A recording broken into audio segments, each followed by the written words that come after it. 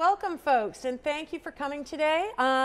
This is our first class in a series we're going to be doing. We're planning to do about one class a month, and we're trying to time them according to what you should be doing in your yard at that month.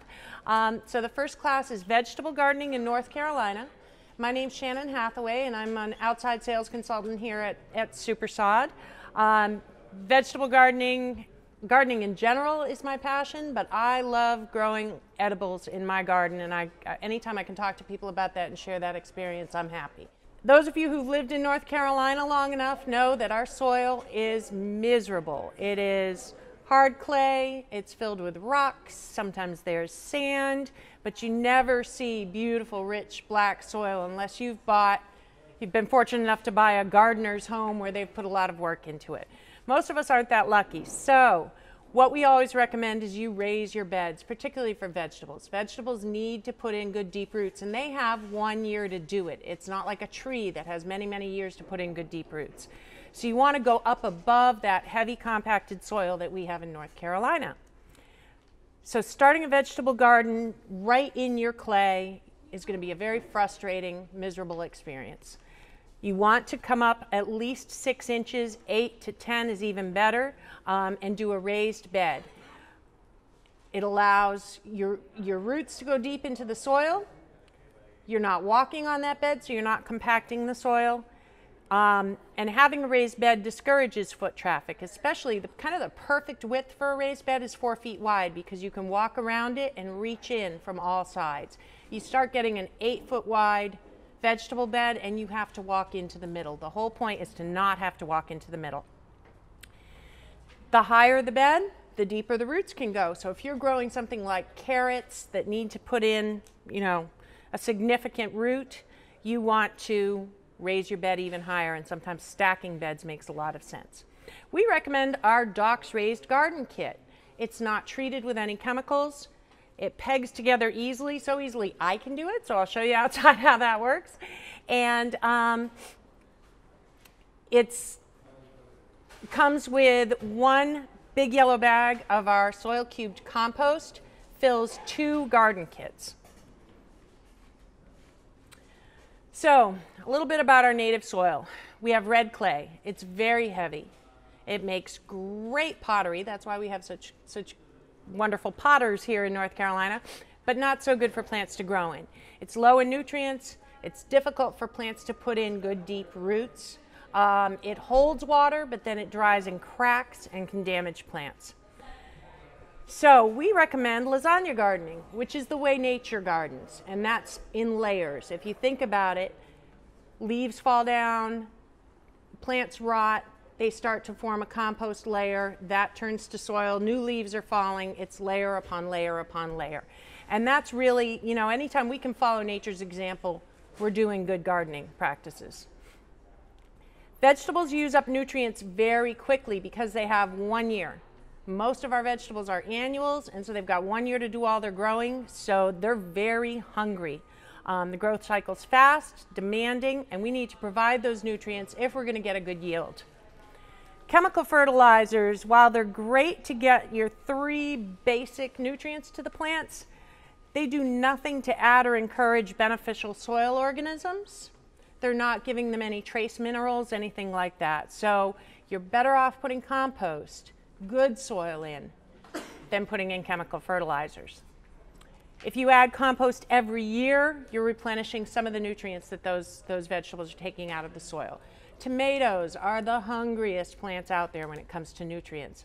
So it's often recommended too, not only to add compost to your tomato beds, but to switch out where you plant your tomatoes every year. Rotate your crops. That's what farmers do. They know what they're doing. They're good at it. We need to use them as an example. We recommend our soil cubed. It is pure organic compost that we make at our sod farms. We make it out of grass clippings, wheat straw, and cow manure. Turn it constantly and keep it at a temperature of 160 degrees to try to kill off all the weed seeds that are in there. We inoculate it with mycorrhiza and other beneficial organisms to help, because they're in there eating and decomposing. And it is certified by OMRI, the Organic Materials Resource Institute. And what their certification means that it's okay for use in organic vegetable gardens. And the reason for that is we use no residual pesticides. So, where to put your vegetable garden? I go to so many people's houses and you get there in the morning and boy is it sunny, but by afternoon that area is not going to be sunny, or vice versa. Vegetables, most vegetables need 6 or more hours of direct sunlight per day. There are some that can handle a little more shade. Peppers, believe it or not, can take a little bit more shade. But ideally, you want to situate your vegetable garden where it's getting at least 6 hours of sun. A nearby water source is helpful because with a raised bed, it's going to dry out a little quicker than planting in the ground. So you want to be able to get in there and water as much as possible. Protecting your plants from high winds is important so that things aren't getting knocked down, battered, and so that their leaves aren't drying out. High winds will desiccate the leaves, dry them out, and make it harder for the plant to survive. And then fencing. In Cary, believe it or not, we have a lot more wild animals than you would think. I have seen a coyote on Maynard Road, so we have lots and lots of animals that are going to say, oh, look at this wonderful garden. So if you're seeing deer, rabbits, woodchucks, raccoons, exactly, you may want to fence off your garden. And squirrels are everywhere. If you find a way to prevent squirrels, let me know. And then check your HOA covenants if you have an HOA. There are some that don't like you to have vegetable gardens. I don't like rules that tell me I can't have vegetable gardens, but just make sure you check so that you don't invest in this and find out you have to take it down. If you have space limitations, a lot of people say, I'd love to garden and have a vegetable garden, but I live in a condo or I live in an apartment. So square foot gardening is important, and we're going to talk about that outside. I'll demonstrate some of the techniques of square foot gardening. But what it means is to plant as much in a square foot as you possibly can, and to allow companion plants, some that grow up, some that grow sideways. And then use pots. Out on the market now, there are lots of new patio tomatoes, container tomatoes, that you can put in a container. They don't get as big, but they get a heavier stem.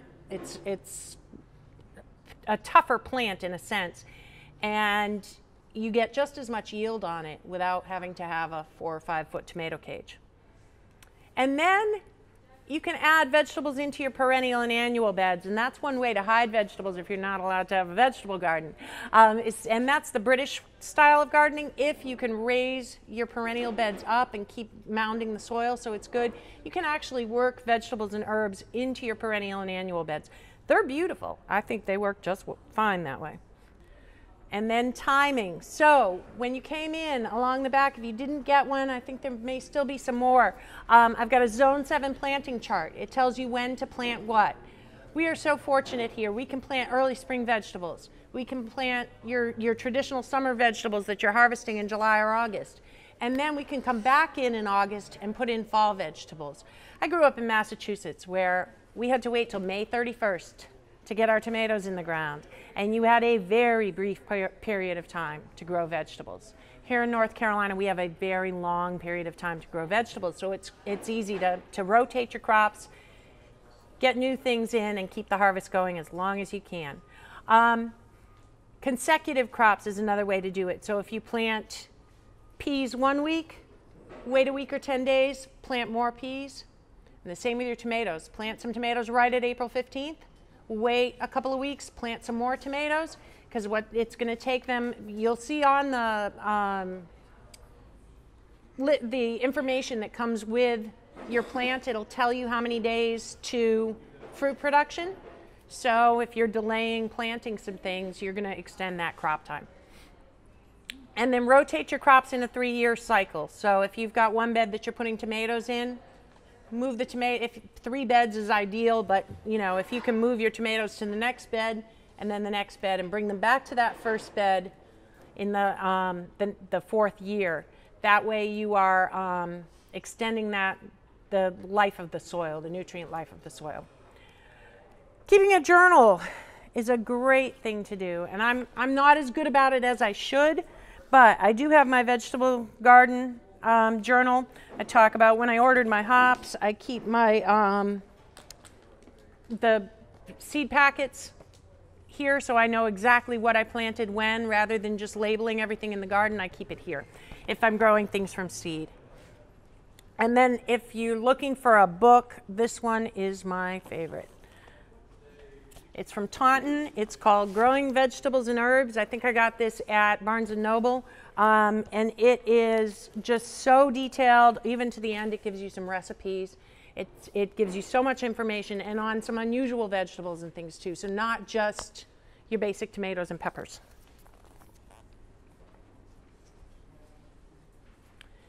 Pest and disease control. So that's always a big concern here in North Carolina. We have lots of bugs. So what you want to think about is integrated pest management, and it's called IPM in the trade. And what it means is assessing whether they're acceptable levels of damage or not. Because the fewer chemicals you can put on your fruits and vegetables, let's face it, the better they are for you. So if you're looking at a plant and it's got a hole or two in it, something's been nibbling on it, don't panic. You have to say, okay, I've got a threshold I can allow, and usually it's up to 20% of the plant damage. If I can allow that critter to eat 20% of that leaf, that's fine, and then I don't have to spray anything. When something is defoliating your plant, then you have to start to think about what you're going to do to get rid of that plant, or rid of that pest, sorry. You can plant flowers and herbs that deter pests, attract pollinators and deter pests. So many of you may have had grandmothers who planted marigolds around their tomatoes. There was a reason for that. It wasn't just that the yellow and orange flowers look great with the red tomatoes. There are lots of insects like the tomato hornworm, caterpillar, things like that, that hate marigolds. Something about the smell, a chemical they release, they don't like them. So it's a good, companion plants are a good way to keep pests off. I have lots of roses. I plant rosemary under my roses and around them.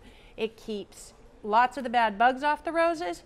It also keeps the deer away. The deer don't like rosemary. They don't like any of the oily or aromatic herbs. They don't like lavender, that sort of thing. So that's a natural way to do it. If you're trying to control fungal diseases, the best way is to pick up any leaves that fell down on the ground. Because if they sit there and they're starting to decompose and it's moist, that's when you get fungal diseases, and they can go up and onto the plant. So especially if you're seeing fungal diseases and the leaves are dropping, clean those leaves up. And then water consistently. We see a lot of problems with tomatoes where they'll get a rot on the bottom or they'll burst open. Now, if we have heavy rainstorms, you can't control that. But if you're watering inconsistently, then the plant is liable to either wilt or soak up too much of that water and split open. So try to keep consistent watering. Now, let's go outside and get our hands dirty. All right, these are our Doc's garden bed kits. This will be a little like a cooking show where, we show you how to put it together and then we pull the already finished one out of the oven. They are so easy to put together. I had an email yesterday from someone saying, can I build this myself, or do you need to come out and do it? If I can build it, you can build it. So it's a simple peg together system. You slide in and you just push a peg into the back.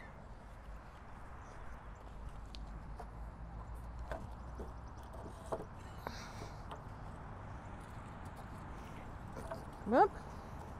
Slid the peg all the way through. 30 seconds to assembly. Really, really easy. And you're done, right? Except you have to fill it. So someone asked a great question earlier. What if you're setting it down on top of grass? You don't care about the grass that's underneath it very much. Well, we at Super-Sod here care very much about grass. But if you're putting your garden bed there, the best solution I've found is to line it with newspaper. The newspaper will kill the grass because it's not going to allow it to get any sunlight or any water for a little while. And then the newspaper breaks down, the grass breaks down, and contributes nitrogen to your vegetable garden. You want to fill this with gardening soil, right? My favorite gardening soil, of course, is our soil cubed pure compost. I do that in all my raised vegetable beds. I put it in my houseplants. I top dress my lawn with it. I top dress my annual and perennial beds with it. It's incredible stuff. So you have a 4x8 vegetable garden and you want to cram as many things into it as possible. That's called square foot gardening. Let's get the most impact out of a small space as you possibly can. So the first thing we think about is growing vertically. I've gotten some very simple wooden gardening stakes here. You can use sticks, you can use whatever you want. But it's as simple as pushing them down into the soil. And what we're going to do is we're going to create a trellis for climbing vegetables like cucumbers. Go right up the trellis. Wrong end. Here we go. So I stick 4 of those in.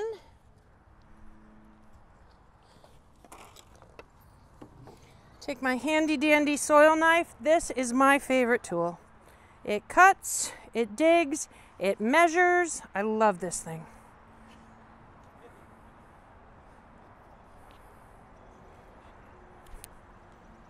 Now I want to cut just a few lengths. I'm going to lash the cross pieces onto the uprights.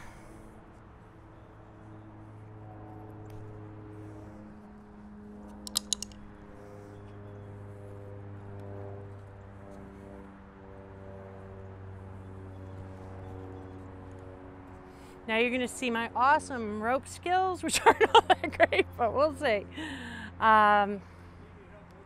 Yeah, if you don't mind grabbing an end, that would be great.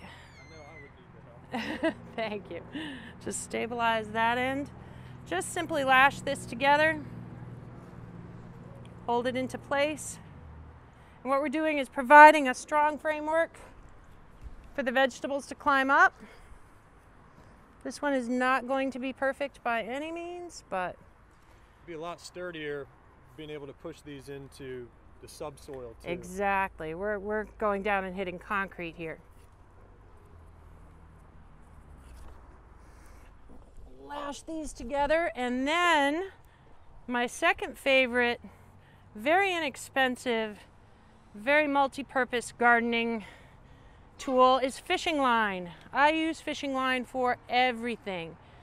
It's inexpensive. It's strong. If it can hold a marlin, it can hold a plant. And it's invisible. So you can make a bunch of lines of fishing line going up and around your, I'm not happy with how I'm doing this, but a bunch of lines going up and down vertically for your climbing plants to twine around and hold on to. That's how I grow my hops at home. I grow hops because my son brews beer. And so we're growing 3 different kinds of hops right now. So then I simply stick a few thumbtacks into the docks kit and start with my fishing line.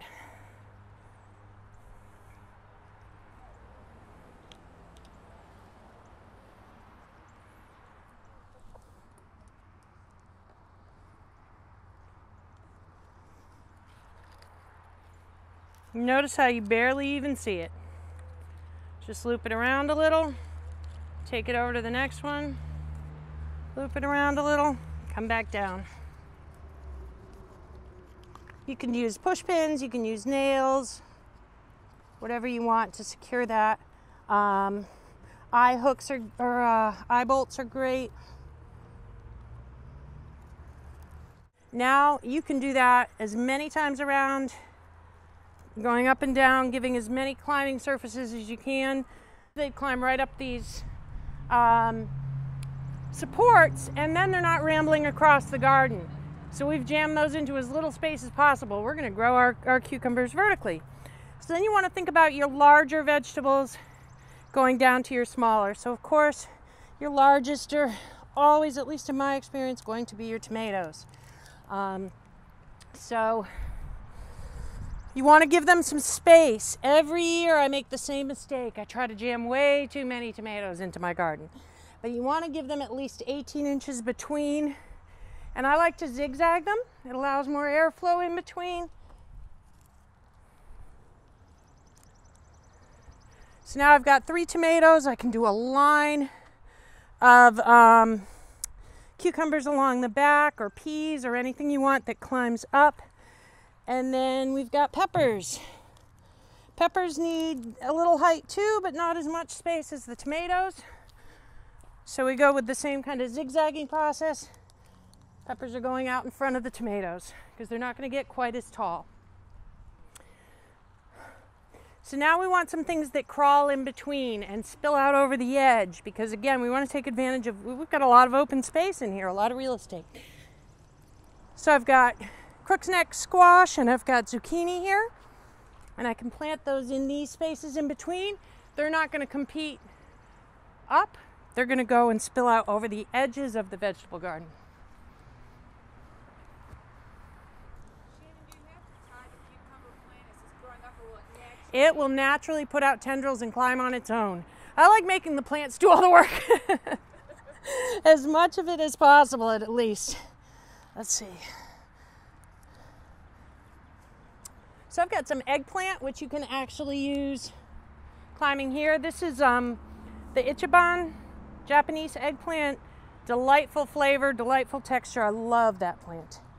And then I work in herbs, because we talked about the fact that I've got a couple of these, so I can work these in here as well. We talked about how some of the fragrance of the herbs keeps some of the bad bugs off the plants. Dill is going to bring in pollinators. You'll get lots of butterflies and bees and things around your dill. So bringing that towards the front of the bed. Again, we're staying with the taller things towards the back, the shorter things towards the front. So I've got some purple basil. I've got a little culinary sage and some Thai basil. And I've got rosemary.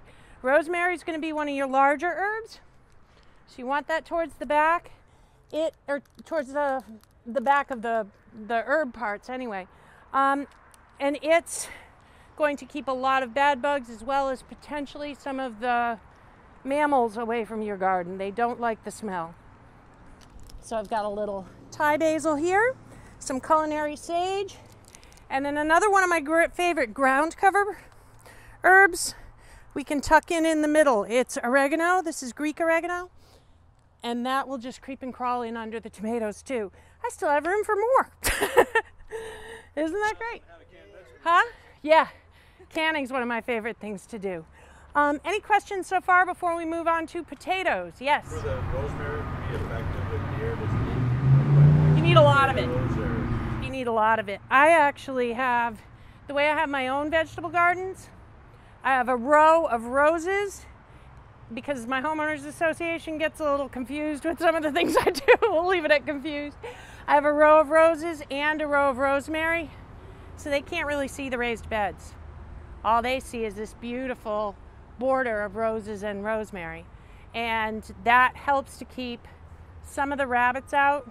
I do occasionally see a rabbit every so often, but if I can border that whole vegetable area in plants they don't like, it helps. Any other questions? Garlic. I'm sorry? Does that help? Garlic. Garlic doesn't really help. It's funny. I've heard that adding either garlic or hot pepper to oil and spraying it on your birdseed keeps the squirrels out of it. I think I have Cajun squirrels. They just love the hot pepper. They love the garlic. It doesn't stop them at all. So some of these organic things work really well. Some of them not so well.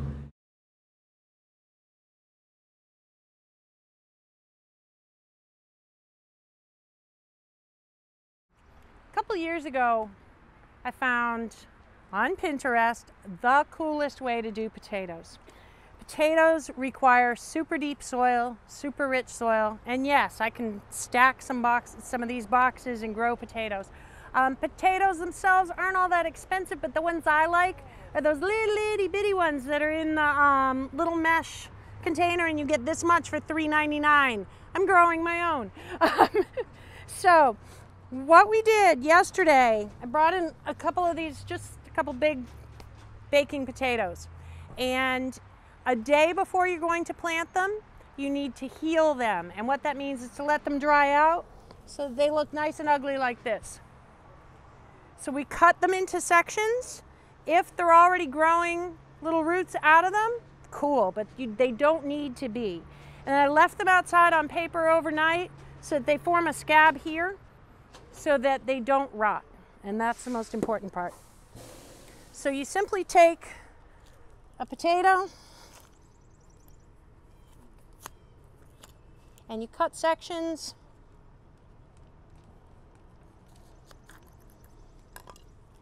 about that big.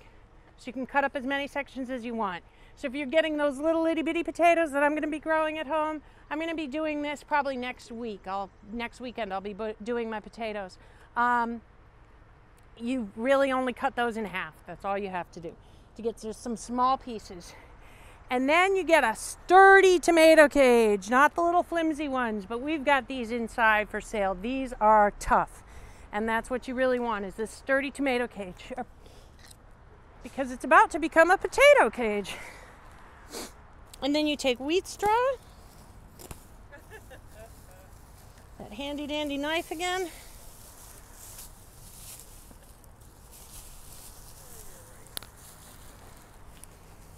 and you line the inside of it, kind of make a nest with the wheat straw, okay? So I'm going to fill that cavity I've created with compost. And we're going to do layer upon layer upon layer all the way up. So once I've got it to the top of where I had the wheat straw, grab some more wheat straw and continue to make our nest all the way up.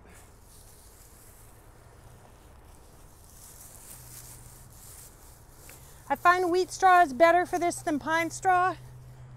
It holds moisture better. And because we're going up, we're gardening vertically. We want to be able to hold as much moisture in as we possibly can.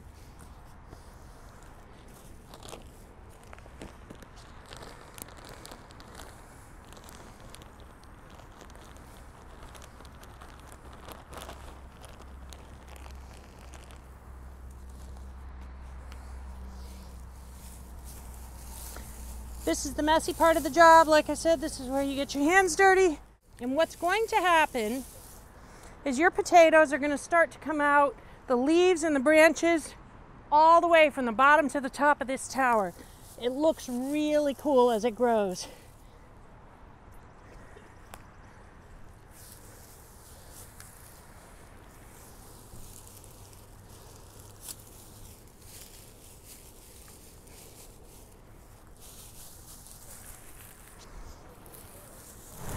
I take it needs the air. Could you also like line it with the weed barrier? Or does it? You don't really need to, because you want the plants to come out. They're going to come out in between the layers. And their roots are, the plant roots are going to stabilize this whole thing.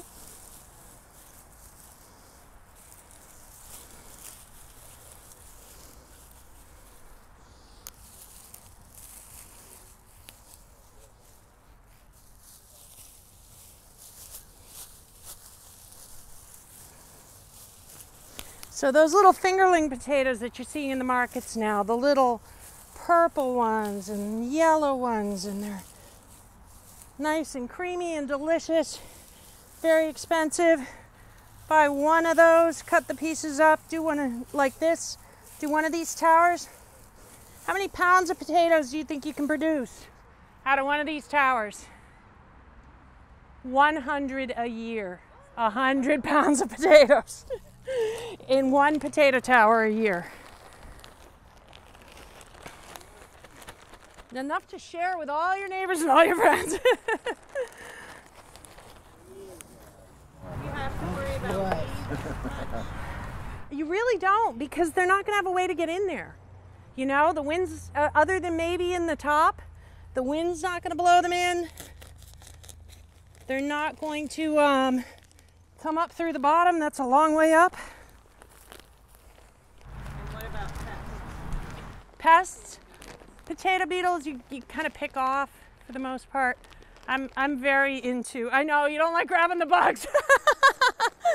I've got a very, I get a lot of satisfaction out of grabbing and squishing bugs. I talk to them while I do it.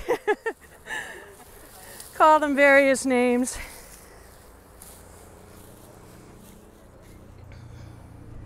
So we're all the way up at the top of the cage now. And before I put that last bit of compost in, I'm going to put my potatoes in. And all I do is they're hard little nuggets. They've been left out overnight. Doesn't matter, dried side down? Doesn't matter. Just put them in kind of a loose circle. I've put 5 of those in there. That's 5 potato plants we're going to get. You can mix them up. You can use a chunk from 5 different potatoes. You put a little more compost on the top.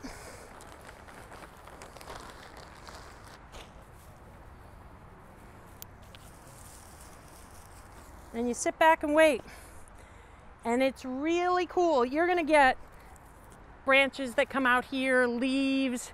It's going to look really sculptural. Yes, ma'am? So you said you put a potato in each layer where you put the... Nope, Just potatoes at are just up near the top. Because what you're eating is part of the root system. So now you want potatoes, right? Well, how do you dig all the way to the bottom? You don't.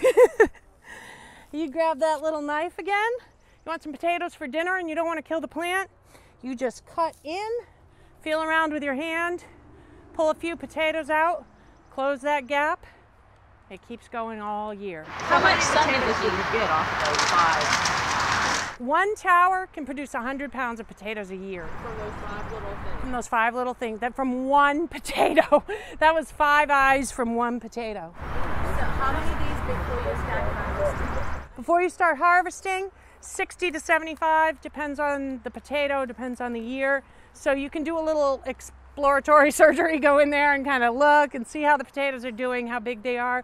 The bigger the potato gets, like a big old russet potato is going to take longer than the little fingerling potatoes. They're pretty quick. Again, water about twice a week? Water about twice a week. Would you start that now? I'm going to start mine next weekend. What I do, because I'm cheating a little, April 15th is generally our last frost-free date. That's moving a little bit with climate change, but it's pretty standard around April 15th.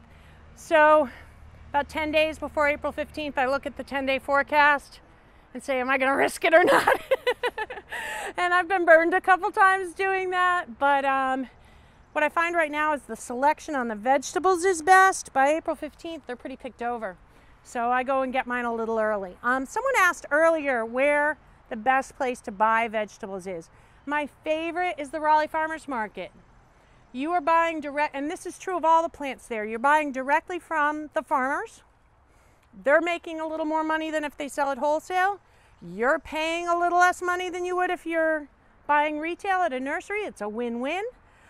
You can ask them if you go there and you're looking for something specific and they don't have it there. If they're growing it, they'll bring it in the next weekend for you. They're wonderful people, and there are herbs there, trees, shrubs, vegetables, flowers, you name it. And you just walk from vendor to vendor, go over, say hi to the nice folks at Super-Sod while you're over there, and eat lunch at the fish. You get your cholesterol fill at the fried fish market, which is really good.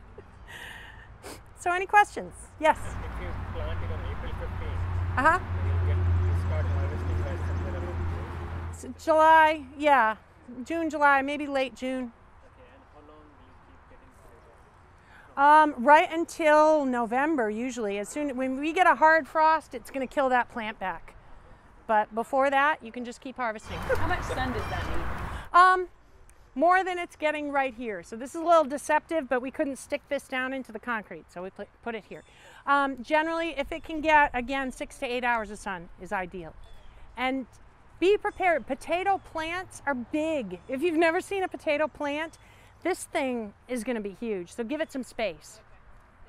And then next year, do you start completely over? Start completely over. Is it possible that things can get too much sun? Like in this sun from morning to...